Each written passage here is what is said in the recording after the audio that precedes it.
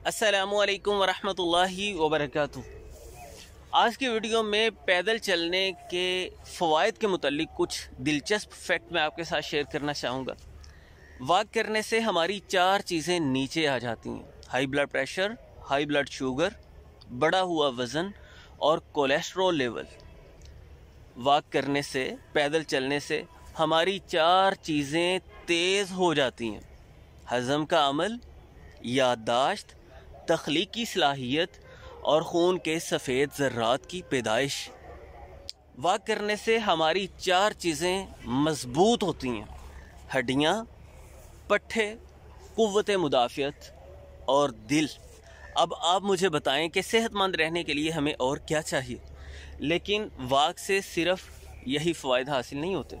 हमारे जॉइंट्स में लुब्रिकेशन होती है, जोड़ ज़्यादा आसानी से हरकत करने लग जाते हैं, जोड़ों के दर्दों का ख़ात्मा होता है, अंदरूनी इन्फेक्शन, सोजिश के असरात दूर होते हैं, ज़ायद फ़ैट बर्न होता है। अगर हम रोज़ाना सिर्फ 30 मिनट वॉक करें तो 1 महीने में लगभग 7000 कैलोरीज़ हम अपने बदन की खर्च कर सकते हैं और 1 किलो के करीब करीब वज़न कम हो सकता है, जो कि बहुत अच्छी बात है।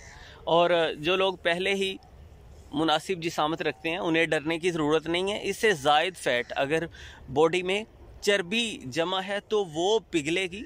अगर आप पहले ही स्मार्ट हैं तो फिर आपका वज़न नीचे नहीं गिरेगा, कोई फ़िक्रमंदी की बात नहीं। सुबह सुबह ख़ास तौर पर अगर वॉक की जाए, वैसे किसी भी टाइम अगर दिन में हम वॉक करते हैं तो उससे फ़ायदा होता है, लेकिन अगर सुबह सुबह वॉक की जाए क्योंकि फ़ज़ा खुशगवार होती है तो इससे मूड बेहतर होता है, इंसान की सोच मुस्बत होती है, रवैया मुस्बत होता है, सारा दिन वो तरोताज़ा गुजारता है। लेकिन आप दिन में किसी भी टाइम वॉक कर सकते हैं जो आपके शेड्यूल के एतबार से आपके लिए मुनासिब हो। तो उम्मीद करता हूँ ये कुछ बातें आपके लिए फ़ायदेमंद साबित होंगी, जो मैंने एक कॉम्प्रिहेंसिव सूरत में आपके सामने 4 की सूरत में वो मैंने रात तरतीब लगाई है, बहुत सोचो विचार के साथ, कि याद रखना भी आसान हो जाए। तो उसे आप ज़हन नशीं कर लीजिए और उन फ़वाइद को पाने के लिए लाज़मी रोज़ाना वॉक कीजिए।